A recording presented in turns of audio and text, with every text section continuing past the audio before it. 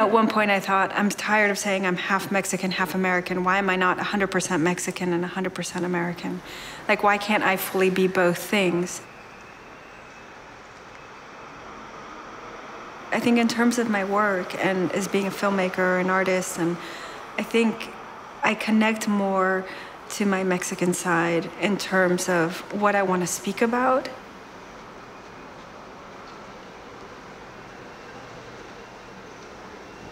You know, there are things that definitely come out of being American, a kind of independence as a woman, for example. Like, maybe part of what allows me to go out and make the films I make and feel that I have the entitlement to do that maybe has to do with, you know, going to an all-girls Catholic school in Chicago.